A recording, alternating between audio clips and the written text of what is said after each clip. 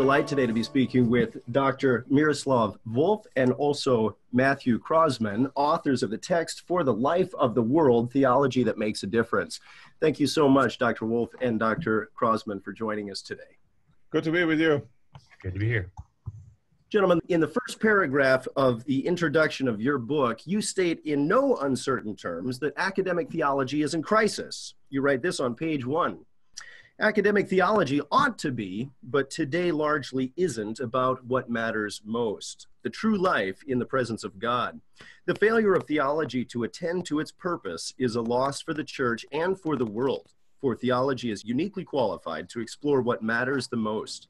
And this is a loss for theology itself, for theology will either refocus itself on what matters the most or gradually cease to matter at all. What evidences would you point to indicate this crisis in academic theology? Well, we take a good chunk of the chapter 2 in order to indicate and note, at least name some of the indicators of the crisis. All the way from difficulty of graduates of PhD programs to get jobs, to loss of reputation of theology in larger scholarly endeavor, and more significantly, to certain kind of, how shall I put it? Matt, you might want to put it differently, certain kind of acuity in the contemporary way in which, in today's way in which academic theology is being done, so that in some ways, loss of reputation, lack of and loss of audience can be seen as deserved. Theology deserves as much reputation as it has right now. That's put very strongly. Matt, correct me. No, I think in large part this is correct. The concern here, this is not a make theology great again sort of appeal here. The concern here is not that sort of theology deserves a place front and center in academia or in culture, that it's we're not coming here to sort of demand our place. The concern really is here for us, for our own field. Are we producing the sort of work that would deserve this sort of scholarly and broader cultural attention? Are we taking up the truly central human question which God has given us in theology, and are we doing are we doing the sort of work that question deserves? If I may ask, when did you two personally become aware of this crisis in theology?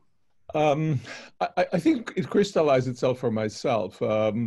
After I read a book by a colleague of ours here at Yale from the law school, who's also a philosopher and teaches in humanities in what's Yale's kind of great books program. It's a book, it's called The Education's End. And basically the thesis of that book is expressed in the subtitle of the book, that our great universities and colleges have given up on what used to be at the very heart of their endeavor. And as I was reading this book, Antoni was writing this about humanities and universities in general. And I realized, you know what, this is exactly what's happening also in theology. And maybe other disciplines can be sustained without taking up this fundamental question. But theology is about to lose its soul when it loses this central question. The question of what matters the most, what is the meaning of our life, and of course for theology, that's always reference to the revelation of God in Christ, and ultimately to relationship to God. I think for me, sort of I can look back and see early indicators. At the beginning of my PhD program, I was told, I was sort of being given a rundown of what to expect in this New Testament PhD program I was in. And the outline was sort of given flippantly to described as, well, first there's a couple of years of courseworks, and then in the third year there are exams and the preparation of the proposal for the dissertation, and usually somewhere in there as well there's usually a divorce. And this was just described sort of flippantly, and it understood that it was a sort of gallows humor. But that sort of, I mean, it's one of the things we take up in the book, that sort of divorce of theological work and theological life. It's really troubling to me, and I care about the people in this field as at least as much as I care about the work that we're doing, and I think we're one of the things we're calling for, right, is theological life that goes along with theological work, and to the extent to which we've given up on that possibility or even expected the opposite, that's really troubling. It's our delight today to be speaking with Dr. Miroslav Volf and Matthew Croasmun, authors of For the Life of the World, Theology That Makes a Difference. Gentlemen, if I can read just a opening line that you have on page 36 of your text. You write, when two or more young theologians are gathered these days, they are just as likely to talk about job scarcity and inadequate compensation as about God, God's relation to the world, or the world's relation to God. Many folks working through this program or future graduate students don't yet appreciate the crisis the way you two would, working on the inside of academic theology. What is driving this large-scale change in our academies? Well, I mean, one simple thing on that particular comment is the humanities broadly are really struggling. I'll speak here as a young academic. Jobs are hard to come by for young folks working in the humanities. And that's unsurprisingly something that's also experienced by young theologians. And again, we describe this in the second chapter of the book, a lot of the dynamics that make this particularly, if it's hard for folks working in the humanities in general, it's particularly difficult for those working in theology. The job market is rough. The other thing, of course, that's happening there, and we're again always pointing the finger back at ourselves. And again, I'll speak here as a young scholar. The concern here is, of course, not just that, oh well, there's a tough job market, so we're all going to complain about it, but there's a tough job market, and there's a formation process within the guild that has itself cast a vision of what flourishing life looks like that is a relatively narrow picture of professional success, of the life of an R1 scholar. And if that sort of life is hard to find, again, there aren't those sorts of resources of what I would hope would come from a sort of theologically lived life that would have a broader vision of what a good life, even a successful life of a theologian lived for the sake of the church, lived for the sake of the world, perhaps outside the walls of academia. But it's this combination of this sort of dire circumstance within academia, and I think a loss of vision for a broader vocation, a broader calling, beyond just the replication of the sort of specialized knowledge production within the theological guild. I mean, just to add a little bit to what Matt said, from my own perspective, for me, at the heart of it is, in a sense, what Matt just finished with, which is kind of a sense of loss of a true vocation and the passion for the kind of work that theological work is. I mean, I think if you count the students of theology as theologians, and I know that there are theologians who count themselves as students of theology and would never describe themselves as theologians, and both of these are true. Schleiermacher never signed himself as a theologian, but as a student of theology, right? But it's also true that aspiring students of theology are always already theologians. And if you count this, then I've been a theologian for some 45 years or so. And I can say I haven't regretted a single day of being a theologian. And I've always experienced it as a calling above all. With all the difficulties that entail, including for me working in an environment which I had to fundraise in order to have my salary paid when I was working in former Yugoslavia. But it was a passion, it was a calling. And I think for theology, that's really, really fundamental. Because it is not about our intellectual explanations of theological dimensions of reality, but it's about God's calling to make this world into the home of God, for us to achieve, however construed, our final end. And I would want us as theologians to continue having this passion for theology, which is a passion for God's reign, which is a passion for God. And Moltmann said, I don't know whether we quote that in the book, and said, we're theologians for the sake of God. God is our passion, and God is our agony as well. So something of that sort is what I'm hoping for. You describe the book as a manifesto. This is a robust call to action, and you identify human flourishing as the key to theology's revitalization. Human flourishing, Dr. Volf, is a concept that you have worked with extensively. I'm thinking of your 2015 book titled Flourishing: Why We Need Religion in a Globalized World. Would you, Professor Volf, be willing to define for us, what is it that you're speaking of when you're speaking of this concept of human flourishing? You know, we can use a multiplicity of terms to express what flourishing from one angle expresses. And I would say that in the New Testament, it comes under the rubric of the true life. It comes under the rubric kingdom of God, reign of God. It comes under the rubric later in the church tradition, building on the Greek philosophical tradition, under the rubric of the good life. We can use various names to describe this, but it is a kind of vision that of human fullness, which is God's calling upon our lives and God's plan, God's goal for the history as a whole. So ultimately, flourishing for me means coming of God to the world, to make out of the world, entire world, the home of God, when every creature and every human being flourishes and flourishes together in the presence of God. Now, we parse that out in the book, and especially last chapter, it tries to illustrate how one might do that by looking at the writings of Apostle Paul.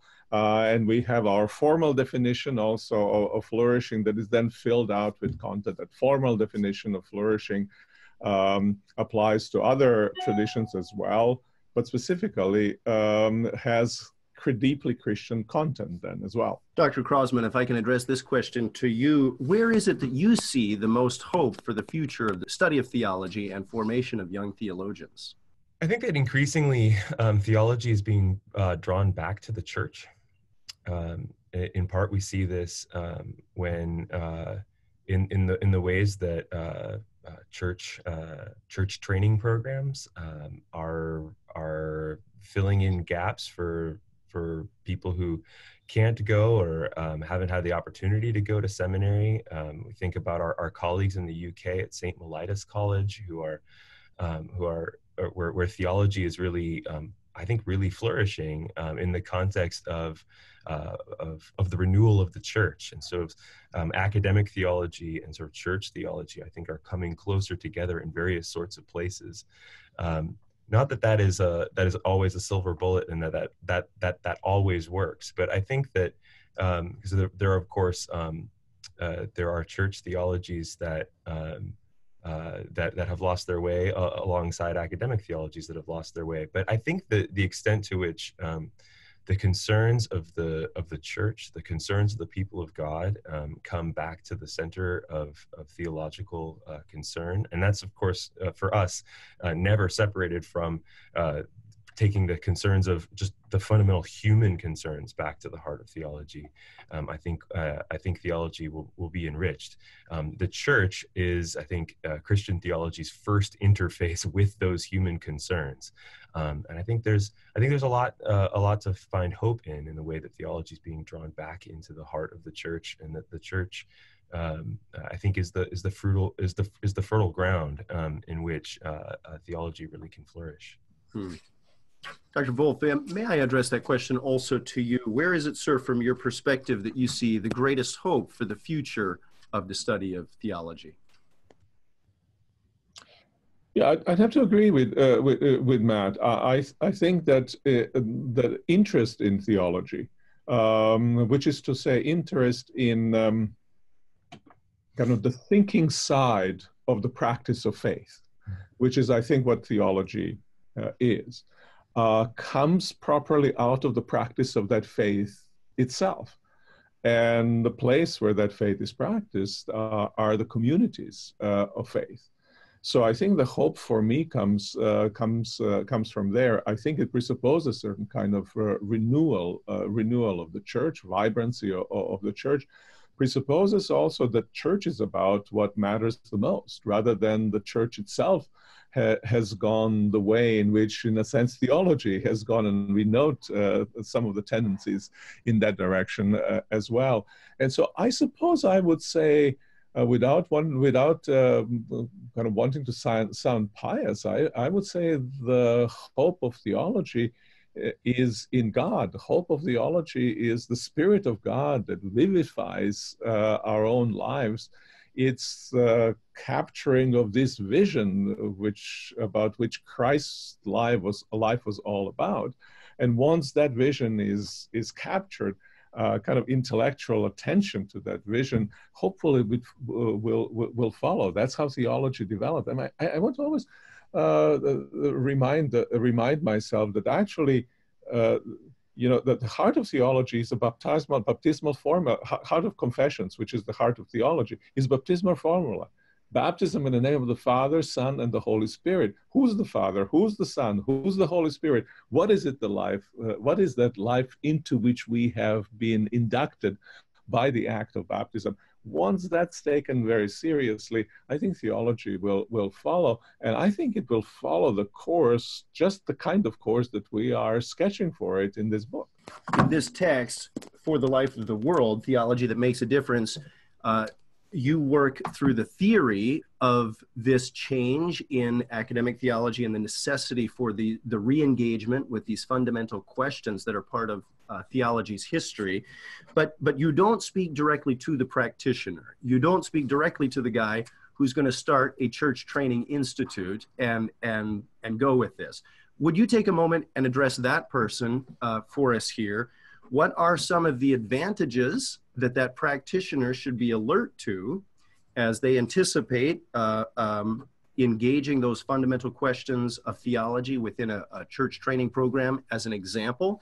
And what are some cautions that you would also give to that person? Oh, what a wonderful question, and a difficult question for it's kind of a question partly beyond my pay grade.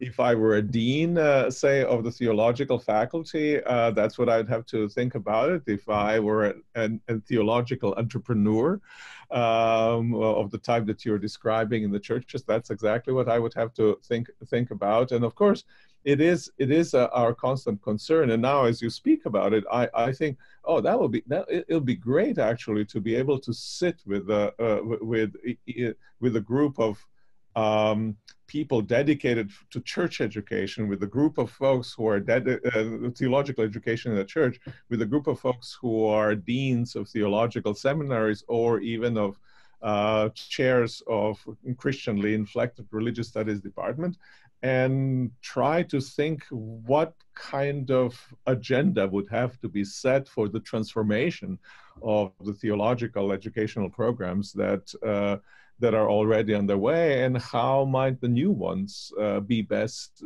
organized. I think one thing I'd say is that I would want to make sure that theology doesn't splinter into multiplicity of sub-disciplines. I understand specialization, but I think theology at the same time lives out of addressing the whole of the Christian life and thematizing the whole of it. And so a certain kind of amateurishness is required of all theologians, almost like being a dilettante is a condition of possibility. Specialist in one area and dilettante in all others as a condition of possibility of theology. And you may know that Karl Rahner ends his Foundations of Christian Faith with the famous praise of this kind of dilettantism. And that's the guy who was one of the most erudite of theologians who have written in 20th century. I think the other thing that I absolutely agree with, especially the integration of the subdisciplines. I think often we sort of think about in academic theology, we think about theology as a collection of 5 or 6 almost unrelated guilds that each have their own specialization. I'm trained as a New Testament scholar.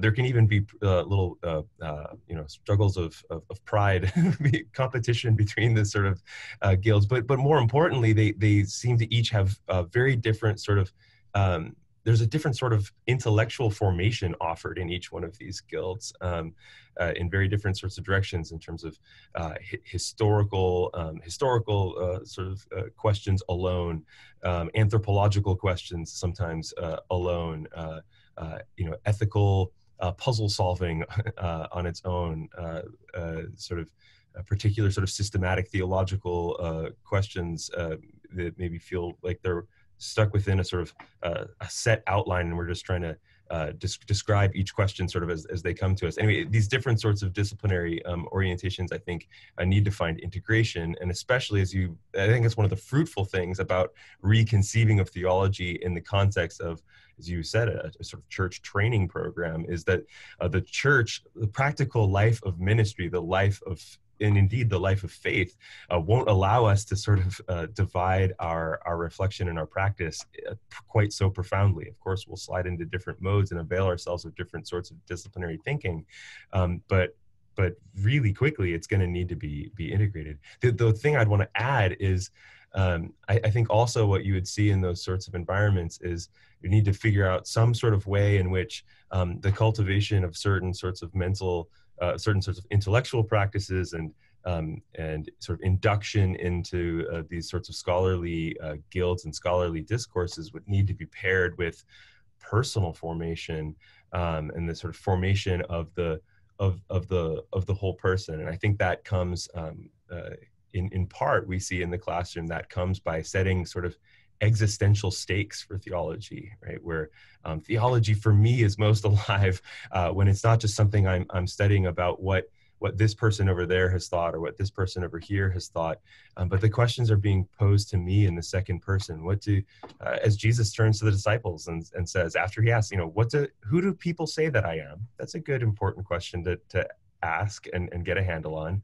But more importantly, he then follows up and says, and what about you? Who do you say that I am? And I think when we can get that sort of those personal existential stakes at the heart of our theological inquiry, that's when it really starts to get some traction in our lives. And that will necessarily then mean that our theological inquiries can never be divorced from our own processes of personal formation, our own processes of discipleship, our own processes of allowing the Holy Spirit to renew us and form in us the likeness of Christ. We should add as a footnote that one of our aspirations was to include a chapter on education, on theological education in this book, and we gestured toward it in the introduction. But in the end, it's proven to be too difficult to write just a chapter. It deserves a kind of a self-standing book that would take up the vision and then ask, well, what is the how do we operationalize that in pedagogical kinds of way, all the way from building institutions to what happens in the classroom and even outside of it. Gentlemen, if I could close with one question that we have been asking all of our interviewees on this program, and that is this: how can Christians today pursue the unity that Jesus prays for in John 17? And one of the things we take up in this book is that this question of flourishing life, the nature of flourishing life, the shape of the good life, this is a fundamentally human question. So in that sense, it is a uniting question. If we share this quest, then we have, I think, something like the sort of friendship that C.S. Lewis points us to. He says that those who share our answers may be our companions along the way, but those who share our questions, who think that some question, little regarded by others, is of great importance, these people will be our friends. And we conceive of this in the book and as a sort of framework for a grand human project, understanding human sociality, human culture writ large as a sort of contestation over the truth of the question of the good life. But also, of course, the church is itself a sort of, we describe Christianity as a quarrelsome family of visions of the good life. As Christians, we don't all have exactly the same sort of answers, or the same sort of way of understanding the good life in light of the life and teachings of Jesus Christ. But if we have this question in mind, and if even more so, we ask this question precisely in light of the life and teaching of Jesus Christ, that quest, that pursuit itself, I think, can be a truly unifying, sort of crucial sort of common ground and common pursuit for us to share together as Christians. Yeah, no, only to echo some of the comments that Matt made. One God for the whole world, one triune God for the whole world, one triune God revealed in Jesus Christ for the whole world. That is, according to certainly John 17, the foundation of the unity of the church, but potentially foundation of unity of all, because Jesus prays there for all who will believe later on. And that prayer is, I think, a good high priestly prayer in John 17 is a good charter of unity of the church, and that unity is found in the unity with Christ and unity of Christ with the triune God. I think the ends of God with the world are one world, but one world that is differentiated in multiplicity of different cultures, and one world that speaks, as we see in Acts 2, many languages. And so we can keep the unity centered into oneness, while allowing both individuality and speaking of culturally different languages, will have kind of unity in diversity, for which I think Christ prayed there in John 17. Dr. Volf, Dr. Croasmun, thank you so much for your time today and for discussing your book with us. Thanks for having us. Good to be with you.